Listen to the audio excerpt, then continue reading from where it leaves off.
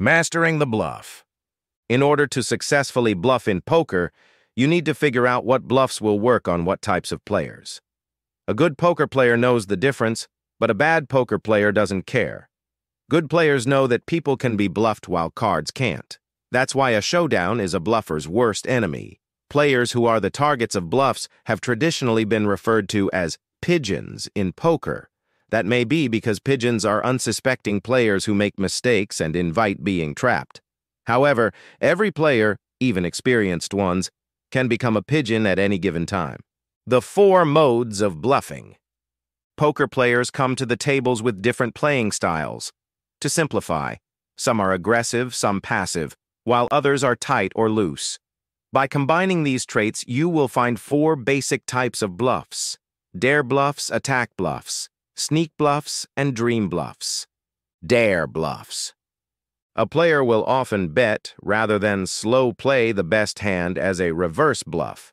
When a player is tight, expect them to ordinarily be aggressive when they do play. They are prone to be daring you, as if to say, "Call that if you don't like money." Their reverse bluffs are usually planned, and their motto is, "Ready, aim, and then fire." Such players are daring you to call them because they are certain that they have you beat. It's a reverse bluff because they think they have the best hand and are hoping you think they're bluffing. These players are also highly planned in their actions, and they are aggressive when they play. That's because they only play with potentially winning hands and will make you pay if you are chasing with a mediocre hand. Their dares, however, are not always obvious. Their dares are very often semi-bluffs. What they have is already good, and there's a chance of their improving if you call them. Attack bluffs. There are a whole set of players who are not so well planned in their bluffs. They are much looser players who bluff and keep the action going. These attack bluffers play impulsively and are usually thinking, "Ready, fire, and then aim."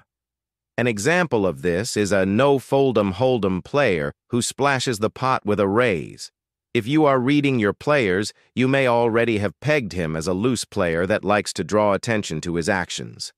You'll often see such bluffing occur aggressively, with flair, and the bettor hasn't even looked to see what he or she is betting into. These players take risks more liberally and will routinely bluff into overcards.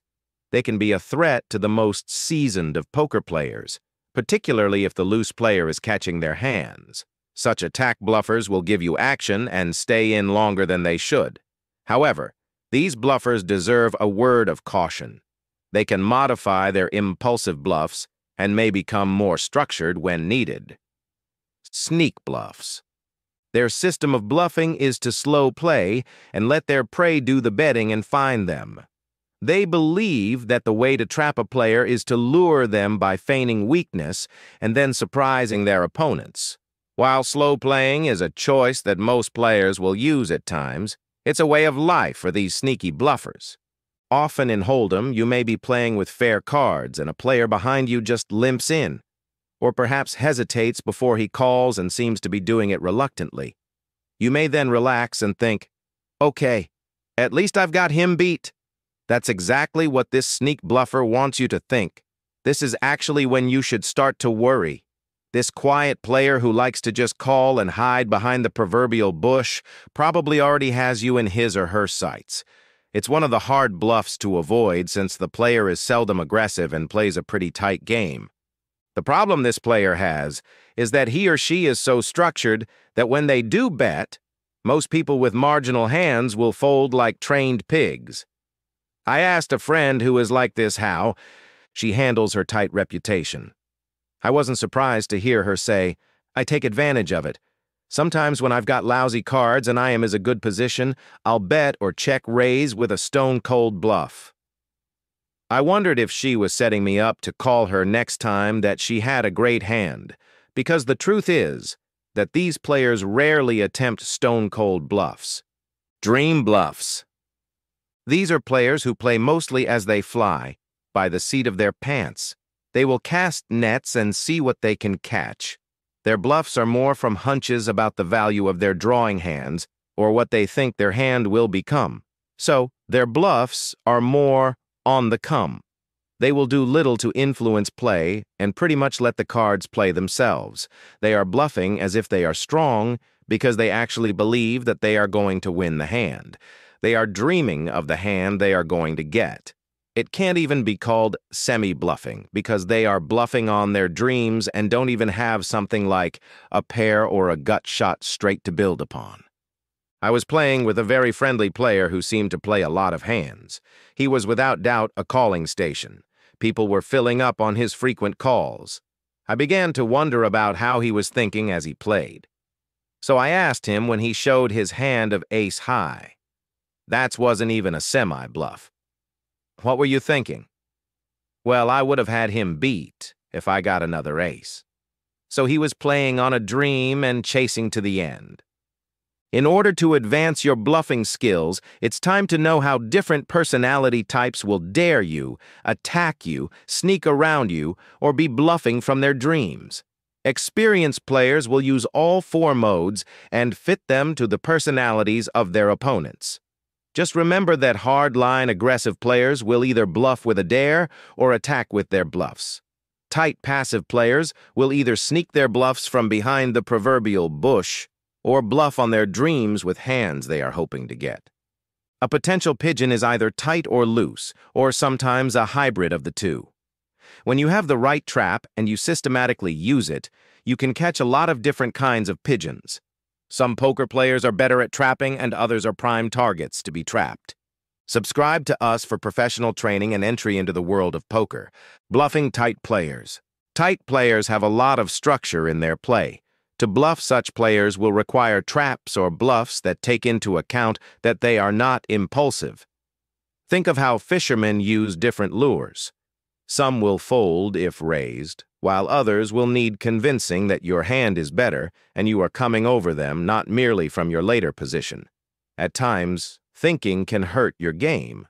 To bluff this kind of player requires getting them to think themselves into folding, which they'll do frequently enough, which at times make bluffing an almost must. There's no doubt that bluffing works best on conservative players. For example, a tight player might check with top pair and bet on the turn after everyone checks behind him. When a player behind him raises that bet and another one re-raises, what would a tight player think? If all he has is top pair, a tight player might fold, figuring one of the raisers has him beat. So, what's the bluff? A showdown might reveal that the first raiser had a small pairs, while the re-raiser only had middle pair. This player was convinced they were behind, which is why these players are ideal for being bluffed, particularly if they're playing with scared money. This doesn't mean you shouldn't be cautious of tight players. Remember that many are passive in their approach, and when they themselves bluff, it usually has a sneaky aspect. As we've already said, sneak bluffs are planned by players whose system is to lay low and wait for someone to do their betting. Like the proverbial spider that spins its webs, these bluffers will use feigning weakness as their lures. They often do the opposite of what the correct play is, so make decisions accordingly.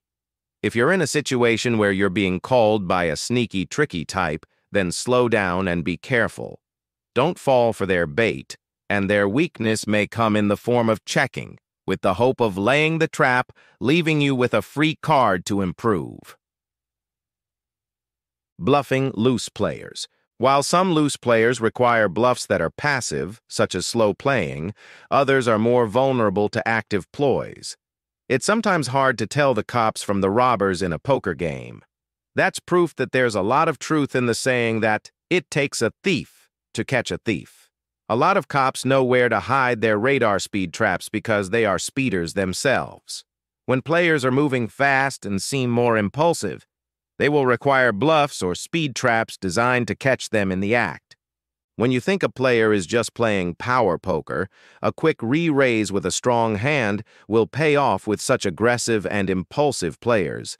That's because their non-thinking response is to call rather than fold, simply because they often get caught up in the emotions of the hand. They certainly don't like to appear as if they're being pushed around, so take advantage of this. But be sure that the player who appears to be loose really is. That could be his or her bluff. Using bluffs to bluff. Some people will tell you that you can't bluff a bluffer, and there is a lot of truth in this. However, a method designed to bluff poker players who may be bluffing is to bluff their bluffs, a meta bluff. Such moves are used mostly by veteran poker players who know their opponents.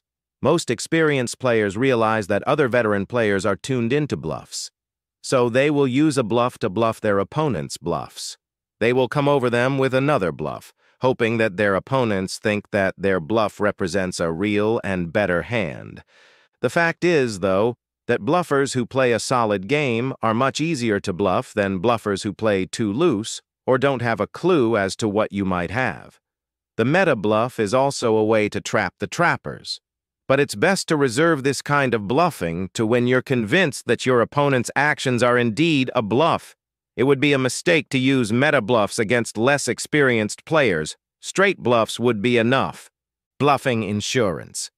The best insurance against being bluffed is developing the ability to read your opponent's hands. If they are representing strength and you already have read them as weak, trust your reads.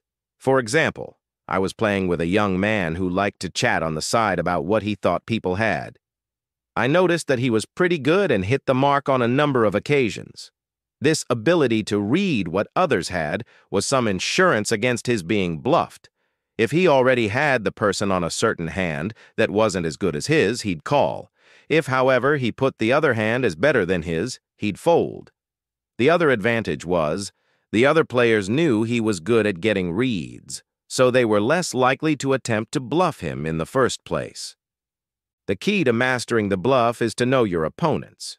Without knowing the differences in players, your bluffs won't be as effective, and you'll also fall victim to a bluffer. Remember that good poker players not only mix up their play, they fit their bluffs to current conditions at the table and the personality of their opponents. Once you know your opponents, you'll know what bluffs they're likely to use on you and the different traps you can use against them. Some designed to catch loose speeders, or just casting nets to see what's available. Subscribe to us for professional training and entry into the world of poker.